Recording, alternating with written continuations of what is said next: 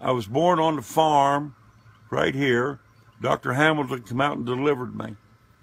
One thing about that is I still sleep in the same bed that I was born in all these years. I started school in the 6th grade, and I went to Shawnee. It was a one-room school with a potbelly stove in the middle of it and outhouses. Arch Fleming was my teacher, and we had a lot of fun.